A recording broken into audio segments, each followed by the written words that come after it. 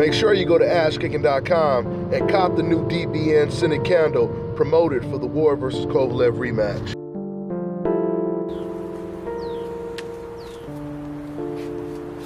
This is Bobby, and you're watching Dante's Boxing Nation.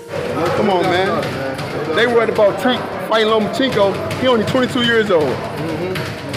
This kid just won the title, came back, defended it against his mandatory, and he ain't ducking nobody. You gotta build the fight. Let him fight 2 more people or something. He ain't get the Lomachenko fight. He ain't ducking them. You gotta make money. It makes sense. It ain't like he Golovkin where he in his 30s. Because when Ward was calling him out, Golovkin was in his 30s. Come on, man. You know, Tank 23 years old. Just got the title this year. Won it convincingly, dominant form, knockout fashion. He didn't win it a vacant title. He took it from the champion, who had defended it numerous times, was avoided at 135. Pedrad, southpaw, tall, Puerto Rican, got a lot of heart, throw a lot of punches. Got knocked out by Tank. Then he went across the pond, as they say, to the UK and fought his mandatory.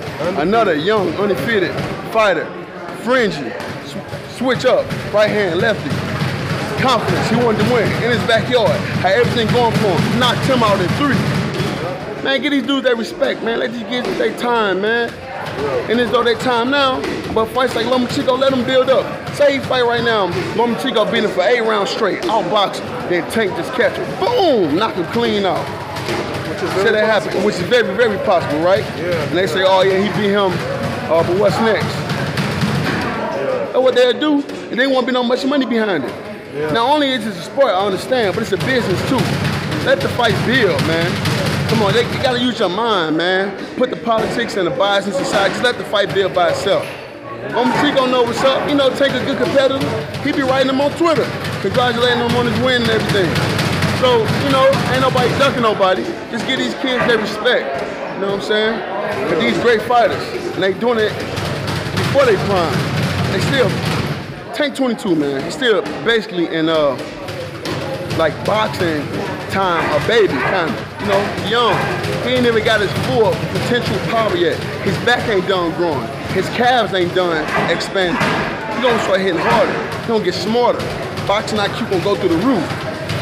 Power gonna go through the roof. And these guys don't understand that. They just like it with Earl. Now they already saying, oh, Kell Brook was a damaged fighter. Woody Wham, that eye was already messed up. No, it was the other eye. Yeah, they can't even use Stop that right there. Kell said he was in the best shape he ever was in his life. He was feeling good. He was supposed to make Earl taste chocolate brownies. Yeah, he tastes chocolate brownies after he stopped him and he was on the plane home eating chocolate brownies, throwing shade, shining on him. Yeah, he got from the grocery store. That's it. He didn't give him nothing he couldn't weather the storm with. Everything he did, Earl had an answer for it. He looked like a true champion. He took the belt from a champion and he brought it back to the United States, and that's what you're supposed to do. And they need to give him his credit. You know what I'm saying? It's just so sad in the society we live in with all the politics and boxing, how they do them. Because Earl Spence, man, he a special fighter. And that's just that, man. He did a hell of a job. Yeah, he's gonna keep winning regardless of, you know, how he's perceived, you know. So.